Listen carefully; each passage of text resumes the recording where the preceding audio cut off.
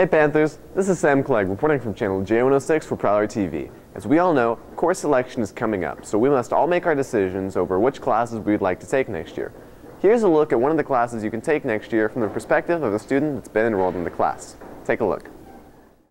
Hi, my name is Zach Boylan and I'm in theater. Who would be interested in taking this class?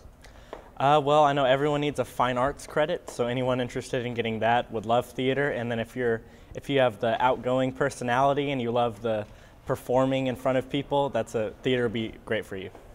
What made you sign up for the class?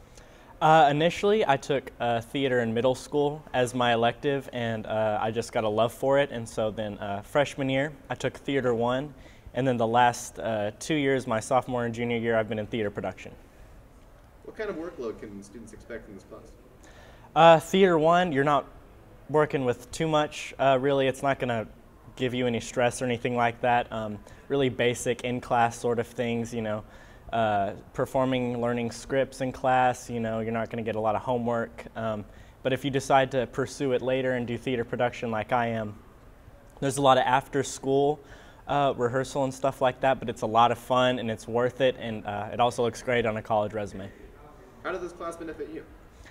This class has brought me to all of my closest friends. It's pushed my limits. I've been able to learn so much in this class, and it's been really beneficial to me as a person, kind of formed me into who I am today. And what is your favorite thing about this class? Definitely the people. You would meet people that you would never meet if you didn't take theater, and I think that's the community is probably the best part of it. So there's an inside look about a class that you can take next year. If you're interested, then sign up for it in your course selection form. That's all we have for today. Have a great day, Panthers.